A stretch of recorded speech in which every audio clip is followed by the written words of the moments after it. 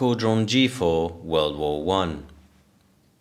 Although fighters often get more attention, aviation's most influential role during World War I was reconnaissance. The extensive deployment of the Caudron G.4 in this role made it a particularly important early military aircraft. The Caudron G.4 series were the twin-engine bomber introduced by the French in the early years of World War I.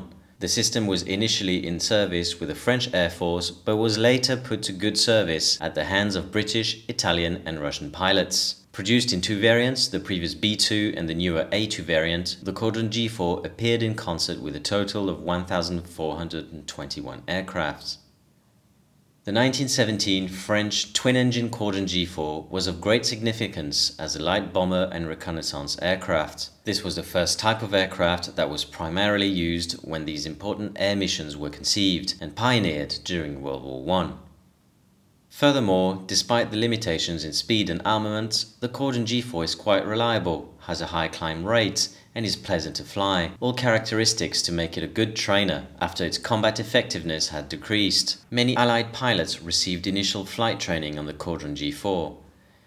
Gaston and René Caudron were among the earliest aircraft manufacturers in France. After building and testing several early designs in 1909 and early 1910, the brothers established a flight school in Crotoy and an aircraft factory at Rue in 1910. The first factory-produced Caudron was the A4, an Anzani 35 horsepower tractor-powered biplane in which the pilot sat fully exposed behind the rear column of the lower wing.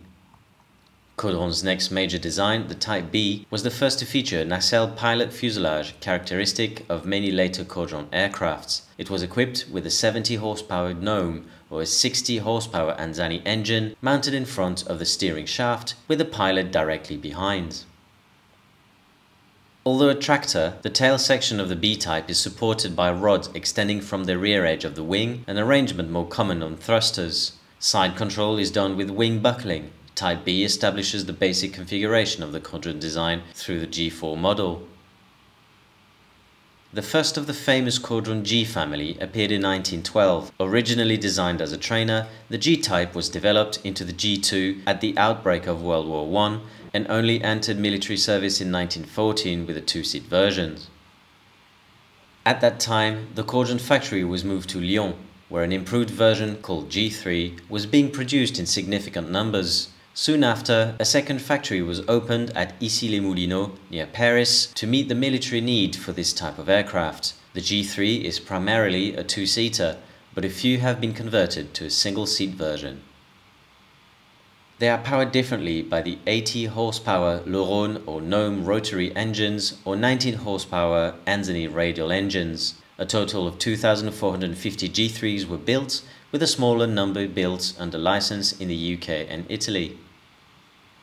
The G4 was developed from the G3 series of reconnaissance aircrafts, similar to a dedicated bomber platform. From the outset, the design focused on how much bomb payload the aircraft could sustain while still providing good flight characteristics. Power come mainly from twin Le Rhône rotary engines that make around 80 horsepower each. The engine proved to be better than the one used on the G3 series and allowed an extra crew member to sit in the nose with a defensive machine gun and a bomb with a payload capacity under the wings. The G4 design is characterized not only by the twin-engine layout and dual-wing assembly, but also by the rear-mounted four-wheel drive system. The two-man crew consisted of a pilot and a gunner observer. Defensive armament is typically limited to a 7.7mm machine gun, and bomb capacity ranges between 220 pounds and 250 pounds. The fours were fitted with a gun mounted on the tip of the upper wing and pointed aft, but this proved ineffective and it was frequently removed from service. Some G4s had a second gun mounted directly in front of the pilot on the deck of a battleship, such as on the NASM Caudron.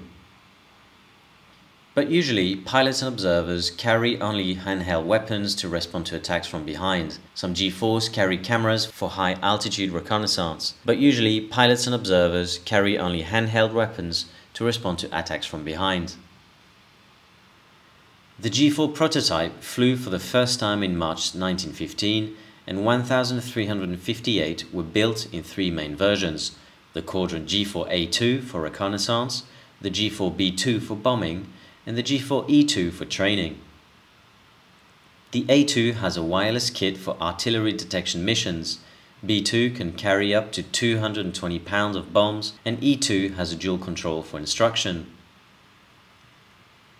A special armored version of the G4, designated G4IB, was deployed to leading French units. The letter B represented blindage, the French word for armor. In addition to reconnaissance, bombing and training missions, the Caudron G4 sometimes acted as a long-range escort for other bombers. By 1916, G4 had replaced G3 in most Caudron squadrons. Widely used as a bomber during the first half of 1916, his deployment in that role was severely reduced that fall. The Caudron's relatively slow speed and inability to defend itself from the rear made it increasingly vulnerable to fighter attack as Germany's air defenses improved, but the Caudron continued to be widely used as a reconnaissance aircraft into 1917. By early 1918, almost all of the Caudrons still in service had been converted to training duties. In addition to the French, the Caudron was widely used by British and Italian units, and to a small extent used by the Russians and Belgians. 10 Caudron G4s were sold to the United States in November 1917 and transferred to the US Air Service's 2nd Airline Instruction Center at Tours. G4 Caudrons have been manufactured in Britain as well as France and used by Allied powers including Russia. British pilots used the aircraft to repeatedly disrupt seaplane and Zeppelin bases across Belgium with great success, while the Italians used the machine's high altitude capabilities to fly to good effect in the Alps. The French and Russians both used this type in reconnaissance roles, where the ship's radio also proved useful in the artillery detection role. In many respects, the Caudron G4 was a pre-war design, with warp wing control, lightweight construction, and limited visibility. However, it is of great significance as a light bomber and reconnaissance aircraft. This was the type of aircraft that was primarily used when these important air missions were conceived and pioneered during World War I.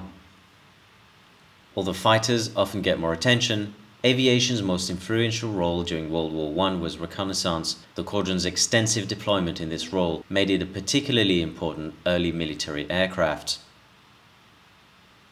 Furthermore, despite its speed and weapon limitations, the Caudron was quite reliable, with a high climb rate and pleasant flight, all characteristics that made it a good trainer after effective combat matches were reduced. Many Allied pilots received initial flight training on the Caudron. For all these reasons, the Caudron occupies an important place in the history of aviation and the aircraft collection of the National Air and Space Museum. As a personal museum specimen, the NASM Caudron G4 is also of great significance. It is one of the oldest surviving bombers in the world. Furthermore, it was the only first multi-engine aircraft in the NASM collection and one of the very few multi-engine aircraft from this period anywhere.